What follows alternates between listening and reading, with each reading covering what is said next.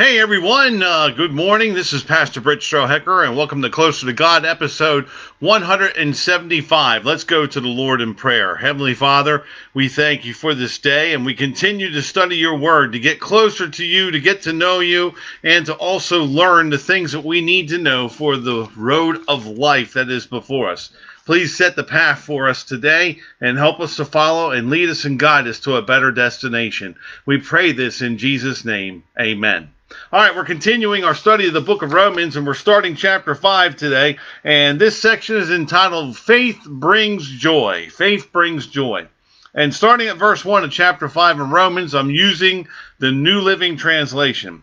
Therefore, since we have been made right in God's sight by faith, we have peace with God because of what Jesus Christ our Lord has done for us.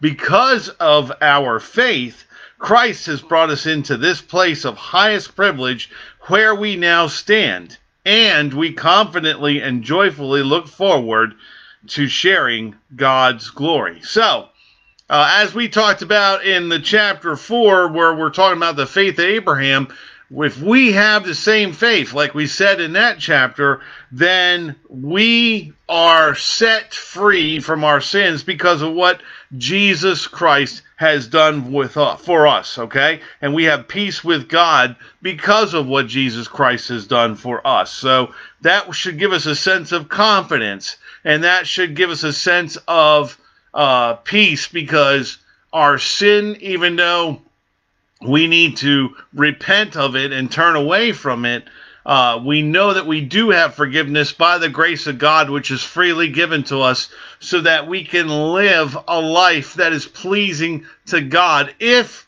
we live it according to our faith. At verse 3 it says, we can rejoice too when we run into problems and trials. Wow, some of you may say, rejoice when we run into problems and trials? Well, wait, listen what he has to say here. For we know that they are good for us. Wait, our problems and our trials are good for us? Hold on. Don't jump to any conclusions yet. They help us learn to endure. And that's the thing. Life is an endurance test. All right, we have to endure many things. We have many challenges in our careers. We have many challenges in our families. We have many challenges in our communities. And to face these challenges, we need endurance. And the best source and the best conditioner spiritually for us for endurance is our faith in God. That's what Paul's saying here.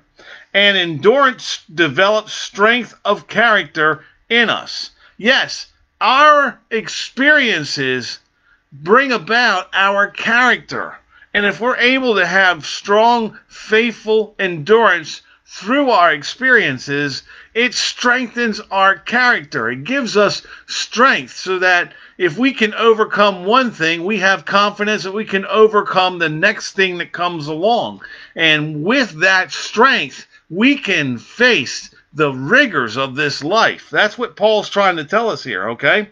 And character strengthens our confident expectation of salvation. So as we draw closer to God, and as we develop our character through our faith in Him and our endurance through the rigors of life, then we have that expectation of salvation where we're assured that Christ died for our sins, and we're assured that God will forgive and forget our sins, and we're assured that there is a heavenly inheritance that awaits us, okay?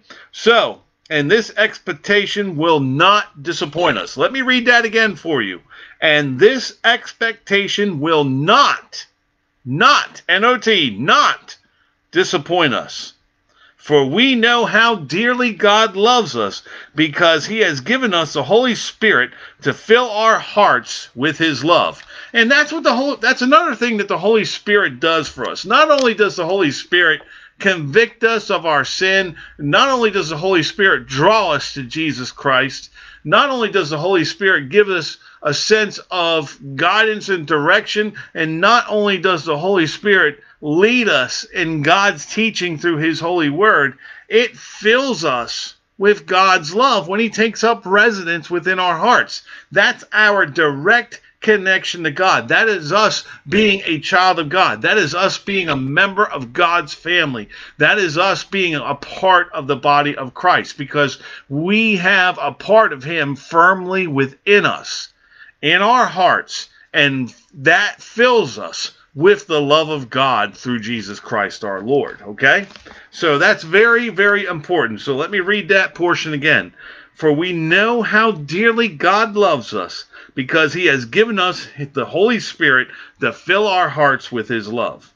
When we were utterly helpless, Christ came at just the right time and died for us sinners. And you know what? Sin does make us helpless, because sometimes when we struggle with sin, we are not strong enough. We are not wise enough. We do not have the willpower or the things that we need to overcome sin. That's why we turn to the person who has overcome all sin for all time, and that is Jesus Christ our Lord. So we need him to help us. And when, we were still sinners, God sent Jesus just at the right time to die for us on the cross. So when we were utterly helpless, Christ came at just the right time and died for us sinners. Now, no one is likely to die for a good person, though someone might be willing to die for a person who is especially good. Now he's talking to our human side.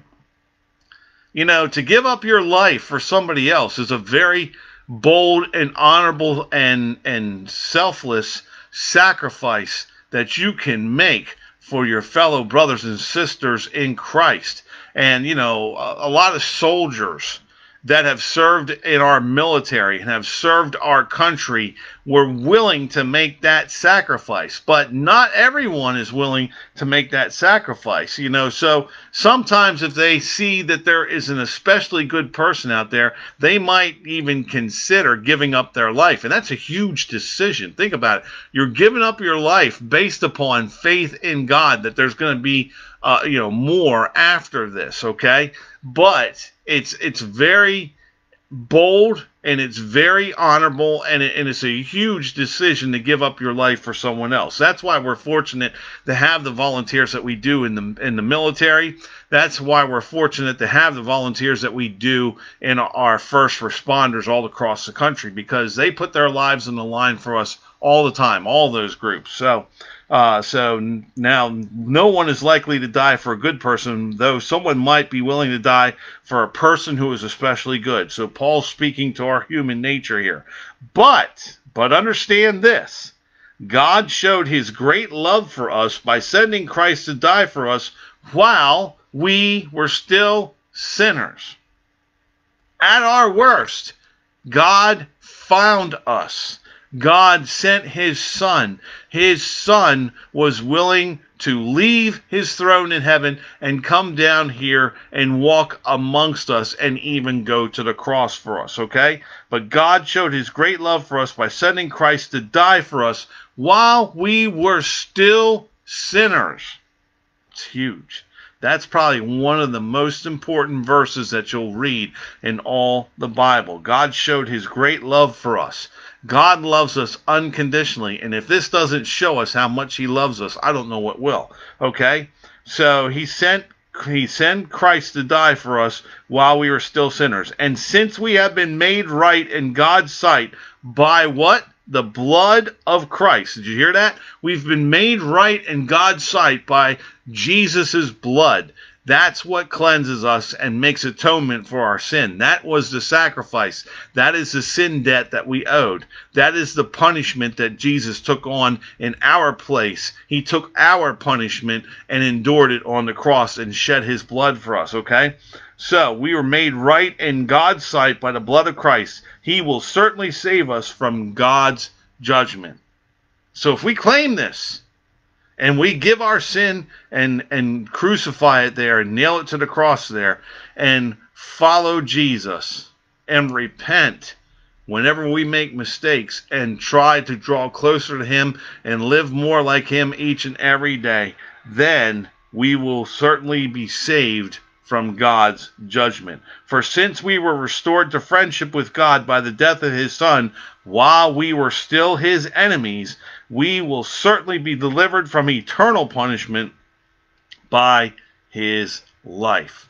So his death delivered us when we were enemies of God in our sin, but we're going to be delivered from eternal punishment, that second death, that eternal lake of fire that awaits those who reject God and who embrace their sin rather than embracing Jesus Christ. You know, that's the second death. That's the eternal lake of fire from which there is no escape. So, you know, we are delivered from eternal punishment because Jesus was raised to life, showing us that God is willing to give us another chance to live a faithful life, a righteous life, a life filled with Christ, a life filled with his love, a life where we can endure all things through the peace that he provides us and the strength that he provides us, the courage that he provides us, and the love that he continues to show for us. Okay? So, now we can rejoice in our wonderful new relationship with God, all because of what our Lord Jesus Christ has done for us in making us friends of God. Huge stuff here. So that's all we have for today. We'll pick up in chapter 5 in the next episode. Until then, remember, nothing in this world is more important than the love of Jesus Christ. I'll talk to you soon.